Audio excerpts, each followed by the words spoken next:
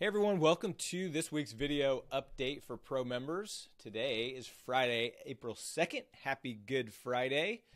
So Thursday, yesterday, was the last trading day for the week, and we are into April. So taking a look at the markets, specifically the SPX to begin with, you can see that ever since the election, this thing has just been in an absolute march higher.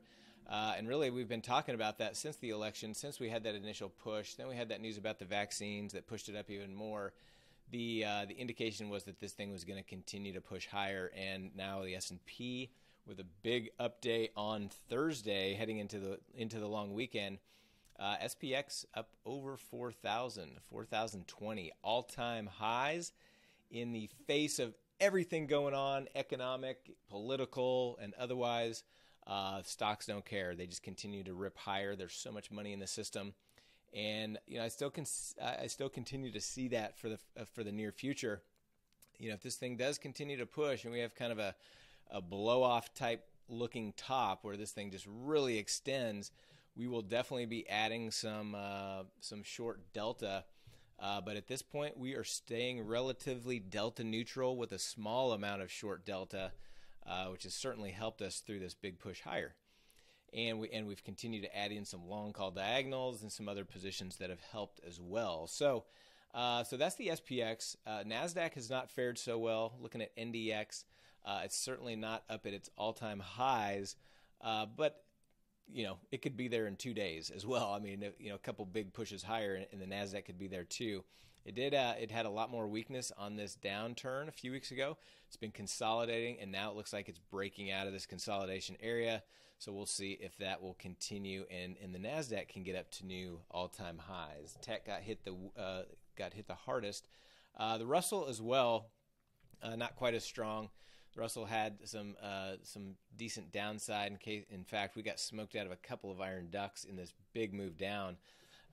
And now it's starting to rebound, so it's kind of breaking out of this little consolidation area as well. So we'll see if the Russell can push back up to new all-time highs as well. The Dow's right there. It's getting ready to push into new all-time highs. It should probably do that on Monday, I would guess, but we'll see. So markets continue to be strong. Taking a look at the 10-year yield, TNX, the 10-year treasuries. So they've actually kind of pulled back last week and popped back up, and so just kind of consolidating at this point. Remember, interest rates have an inverse correlation to bonds. So if interest rates are going up, that means bonds are going down. And so if you look at something like ZB, we have a bond, we have a premium, short premium position in ZB, and so you can see bonds have just been continuing to go down, along with the 10-year notes as well. ZN, pretty similar price pattern. So we'll see what happens there. If interest rates continue to push higher, then we'll continue to see downside in bonds. If you look at oil, we had a position in oil. We actually took off today. Had a little drop, and then it really just chopped around, which was nice. Gave us a nice implied volatility contraction today. You can't see it on here because this indicator doesn't really work on the futures contracts, but if you look at the corresponding ETF, USO, for example, you can see we got a nice contraction. Implied volatility just got annihilated today, and you'll see that happen sometimes going into a long weekend. Whether that is a extended weekend into Monday or a extended weekend with Friday being off with the market closed that day before. A lot of times you'll see just that premium, that implied volatility just gets sucked out of the marketplace, and we certainly saw that today. I talked about it in the live stream room that we just took some trades early in the day because I saw the market kind of either grinding sideways or grinding higher, and implied volatility just getting absolutely sucked out. You can see the VIX was down 10% on the day. VIX futures down 5.5% just on Friday. So continuing to see volatility get to low levels that we haven't seen in a while. If you look at the spot VIX, you can see, if we scale this out a little bit, we're at the lowest point that we've been in the VIX since before the pandemic. So that's how low the VIX is. If you draw this kind of line right here, we were down in the, back in 2016, the VIX got down to under 9. but kind of having that average right in that kind of 12-ish or 15-ish area. We've had a much higher average up around 25, 30-ish area recently, but now we're down to under 20. We're at 17 on the spot VIX. So continuing to see no fear in the marketplace. So now a couple of things. Does that mean we go out and buy volatility? No, it does not.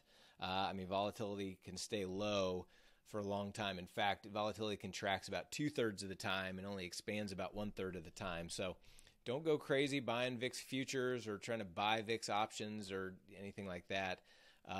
If we look across the board at the implied volatility, we use the IV percentile and IV rank. Both of those are at 0, but that can stay at 0 for an extended period of time. So while volatility is mean reverting, you remember the percentile and the IV rank, they measure implied volatility versus itself, in this case the SPX, over the past year.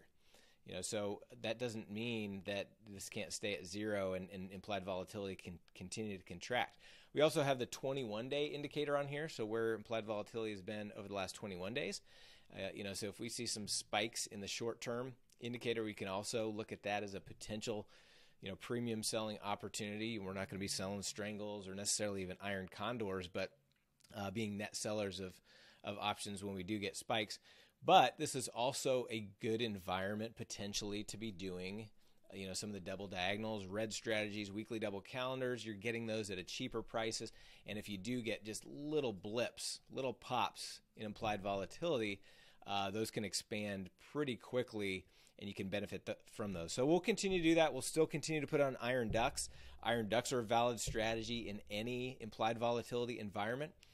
The weekly double calendars, double diagonals, and things like that we'll continue to do. And we will continue to add different directional plays using verticals and diagonals to make directional plays in specific stocks. Maybe some indices, but we like to do those directional plays in stocks as we see fit as well. And we'll go through some of those. All right, so with that, let's jump in to the alert. Actually, day trading update. I don't have my sheet up. On the day trading front, we had a red week. Actually, let me bring this up because I want to point it out. Had 2 blunders in Tesla and Amazon, specifically due 100% to my decision-making process on these trades. And it cost us. It turned what should have been a green week into a red week. So let me just bring this over real quick and bring up the year-to-date summary. So on the Mighty 90s, had a small red week of minus 535. On the pairs trades, plus 214.50. On the runners, minus 3,000. So minus 3,300 for the week.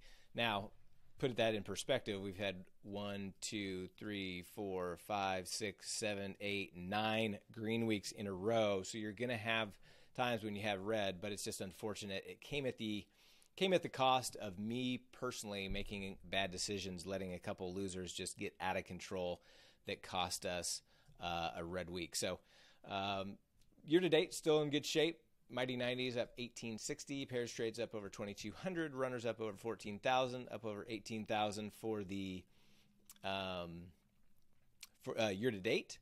And then total summary going back to August, Mighty 90s, pairs trades, runners up over 42, so total of 54,000 in profits since then. But now we got to work our way back over the next week or so, hopefully, to get back up into a new equity high P&L. So there's your day trading recap. I post more detail on that in the Profits channel in Discord if you want to check that out. And so with that, let's jump into the alerts and bring those up. So first day, Monday, March 29th, we did a closing trade in FedEx. So after FedEx announced earnings, it opened up above the expected move. We put on a post-earnings short put vertical, just like we teach in our earnings course. FedEx took a little heat on this one, but ended up bouncing right back, booked over 50% of max profit. Let's take a look at a chart of FedEx. I'll show you what we're talking about here. So in FDX, here's earnings. Oh, come on, Toss. Update for us. All right, so here's where earnings were, and then here was the expected move after earnings. So you can see price opened up here, started to come down a little bit. That's when we got long using that short put vertical. The next couple 3 days took some heat, came right back down. I didn't get out early because it was still holding pretty well above the pre-earnings price, which is actually right here. And so it came down and kind of tested it right here. And at this point, we actually added a long call diagonal. You know, is holding that level. A lot of times after earnings, price will come down and touch the expected move, or it might come down and touch the pre-earnings prices, whether that's the top or the close, and it did both. And so it looked like it was holding well and then just fired back up. So we were able to book a nice profit in FDX. SPY, closing adjusting trade. So we did a vertigo. So in this one, just within a couple of days, we got a nice spike in implied volatility. And so we closed out half of our contracts of this. We had 12 to start, so we just closed out 6 and booked a really nice profit. And then we held the other 6. And I'll get to that when we closed out the total trade. Next alert, SPX opening trade. This was an iron duck that we put this one on with 16 DTE. So let's take a look at SPX, and I'll show you what we've got there. So here it is. Prices, with a big move up on Friday, prices moved up. We're almost at max profit on our beak. Well, it's about 120. We're at about $95. So we're not ready to take this off. As we teach in the course, what I like to do is look at the expected move of price to get back into our duck head area. And we still got a 22% chance. If that gets under 10 to 15%, so if price stays here or keeps moving higher as we get closer to expiration, we'll just close this out early, book that big profit, and take the money and run. But we'll give it a chance. I mean, if we do get a decent downside in the market, you know, still have a 22% chance to get back into that max profit area.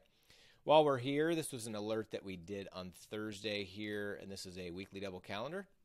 This started off pretty delta neutral, but even after I put this on, price moved up that much. I was looking at putting on another one, but I thought, you know what, let's just wait till Monday. And, you know, this is still well within range, but on Monday, if price is hanging out here or really anywhere this way, we'll probably add another one. And within the same expiration cycle, and just continue to layer those on. I mentioned because of how low implied volatility is. I mean, look at this, $675 was the cost to put this on. A lot of times we're, you know, paying $700, $800 to put these on. So with implied volatility cheap, these calendars get even cheaper. Now that creates a situation where typically our profits are less as well. But I don't mind putting a couple of these on, layering in 2, 3, 4 of these in a week if we get the opportunity. So we'll see what happens. Obviously, if we open up on Monday and the markets drop, we'll be right back to center, plus our profit tent should increase with that implied volatility spike. So we'll see what happens, but that's the plan in SPX. FDX, so here's a closing adjusting trade. So this was that long call diagonal that we added that I mentioned. So we closed out half of this. We were over 80% profit on this piece. So we closed out half and just held the remaining piece to see if we could get some even higher prices. And then the next alert, Rut, did a closing trade. So this one price ran higher after we put this on, so we just closed that out early for beak profit. Still have one on with 8 DTE, so let's check out Rut. Obviously market's closed, so don't pay attention to this wild and crazy P&L line. We are not up $2,000 on this trade. It's just hanging out here right in the beak, where we have a beak profit of $165. So again, we've got about over 20% probability we could still get back to the max profit area. But if this thing runs higher into next week, we'll just close it out, book that beak profit, redeploy that capital into some more high probability trades. Opening in BABA. So we did here's what I got directional. I put on a couple diagonals. I went long Starbucks and short BABA. So let's take a look at both of these together, and I'll show you what the thinking is behind this. So on BABA has been extremely weak. So when we're doing these directional plays, we like to get short the weaker stocks and be long the stronger stocks. Now, obviously that can reverse at anytime, but we tend to, so if we see in BABA in this case, you know, we've just seen continued weakness, little bounce, continued weakness, little bounce, continued weakness, little bounce. And so that's why we're getting short here, looking for a continuation lower. We already started to get that a little bit, even in the face of the market, you know, the S&Ps being up an extreme amount. You know, the SPX was up 1%. BABA was down 1%. So that worked well, right? Even with the market up, if the stock is down and you're short, that's the kind of stock you want to be in. Because what you might see, a lot of times you'll see is let's say Monday the market opens down, well, the weak stocks are going to be the weakest. And so if we see BABA get even weaker than the market, that's what we want to see. Doesn't always work out like that, but again, we're playing the probabilities. We're keeping our position size super small on these. I mean, we're talking $339 of buying power, and that's our max risk. And so we're going to be trying to book 50 to 100% profits on these. We're already up about $100, which is about almost 28% profit on this. So if we get some continued downside, that's what we're looking for in BABA. And then just the opposite in Starbucks. We are, this is Starbucks has been an extremely strong stock, just making new highs, higher lows, higher highs. And so had this little pop up and pullback. So we got long right here, looking for a potential continuation. The other thing is it's right under all-time highs. So if we can get just a little push up through the all-time high, we should be able to book some nice profits in here. Again, small size, $328 in risk. So when we put these on, if this trade falls apart and goes against us, we're okay taking max loss. So we're position sizing to take full loss if these trades fall apart. But if they push up, there's some really nice profit potential, nice return on investment. SPY closing trade. So this was we closed the rest. Initially we closed half. We closed 6 of our 12 contracts.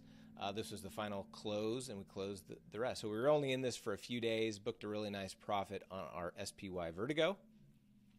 SPX weekly double calendar. So we closed out one of these. This was where price had moved up. It was close to our exit point, and we just had one DTE, so we went ahead and just closed that and took a little loss on that one.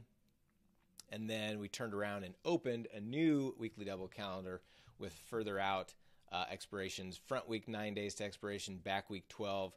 We typically like to be in that 6 to 8 day range on the front week, but going out to 9 days is no issue with that either. And the reason I say that's okay is because Wednesday was a pretty decent up day in the market. Implied volatility was contracting, and so this was on March 31st on Wednesday, and so we put that on with 9 days with the anticipation that if the next day the market fell, we wouldn't be able to put on one with that 8 days to expiration, and so we went ahead and just put this on. So 6 to 9, even 4, even down as low as 3 or 4 days to expiration. That front week is fine. We don't like to go much further out than this, though. So that was the one I already showed you on the Analyze tab in TOS. And then FDX, here's the final close of that long call diagonal. Booked over 100% profit on that portion. Remember, we closed out half for about 80% profit, and then booked the other half for about 100, over 100. ZB, short strangle, so we rolled this out. We were down to 22 days to expiration. We were well over 50% of max profit on that, and as we near 21 days, we like to roll that out to extend duration. So if we take a look at ZB, so you can see we're pretty close to where we put it on here. Got about a $1,200 max profit on this piece, so if we can get some more steady prices and implied volatility contraction, we should do well there. We're still just kind of managing this one, trying to get back to profitability. If we look at TLT, which is the corresponding ETF, you see implied volatility has been really high in here, and so that's why I'm really good with continuing to roll and carry short premium in bonds. Now we did have a very significant implied volatility contraction. You see the IV percentile is down to 37, IV ranks at 36, so we're under that 50 level. But I'm okay still holding on to this. I mean, if we get an implied volatility contraction where the IV percentile, IV rank get like the stocks are right now, where they're down under 10, then we'll maybe consider closing it instead of continuing to roll it. But for now, this is the highest premium on the board is in bonds, so I'm okay having short premium in there for now. BA, so we closed out a long call diagonal that we had in Boeing. We put this on looking for a continuation higher in price. Didn't get that, so we're just down to expiration. So we just ended up just closing this out, taking what was left in the trade and taking a loss, a small loss there. SPY Vertigo, so we added a new Vertigo, this one with 8 and 11 DTE. So if you take a look at SPY, had a question in the community, why'd you do this in SPY with 10 contracts? Why not just do SPX with 1? A couple of reasons. One, we've already got an Iron Duck in a weekly double calendar in SPX, so just to kind of get out of, keep that a little bit cleaner, you can use SPY. It's just 1/10 of the size. The other thing is we may scale out of this. So if we get a quick move like we did last time, we may take off 5 of these contracts, book half, and then let the other half ride to see if we can book some more profit. But here's how this is set up. We've got about a 14% probability that it'll stay in this little valley area, which we don't want to happen. So we want a big move higher or a big move lower to benefit this, and implied volatility expansion will help this position as well, whereas implied volatility contraction will create a sag.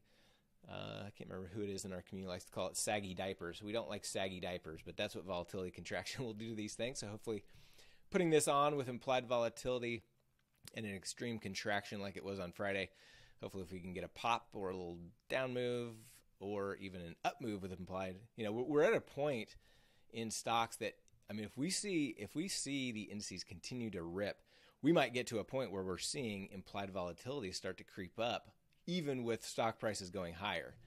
And those are some fun times to trade. So we'll see if that happens. I'm not saying it will, but it's possible, and we'll manage accordingly.